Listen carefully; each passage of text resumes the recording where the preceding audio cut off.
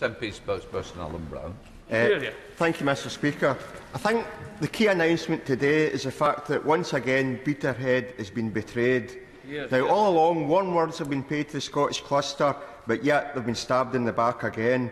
And can I just say to the Minister that classing the Scottish cluster as a reserve is an even bigger insult. So what representations has he had from the Scottish Secretary of State about what's happened to Peterhead? And can he confirm this is a political decision and not technical, given that the Scottish cluster ticks all the boxes and would have contributed to the hydrogen production target? And he keeps going on about nuclear. The reality is Hinkley at £23 billion is the most expensive power station in the world. Strike rate of £92.50 per megawatt hour compared to offshore wind at less than £40 per megawatt hour. So what is the capital cost in billions and billions of pounds that the government is willing to commit to that could be better spent elsewhere?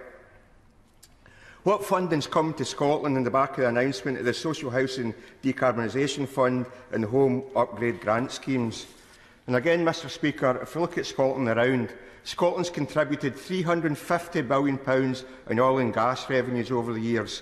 Where is the UK Government's match funding for the £500 million just transition the Scottish Government is committed to the north east of Scotland? He talks about levelling up, but his levelling up does not include Scotland. We've got the highest electricity grid charges in Europe, which puts renewable energy in Scotland at risk, and 20% more expensive South East England, which actually also affects the UK's net zero trajectory. Scottish energy consumers are now getting made to pay for their nuclear that we don't want.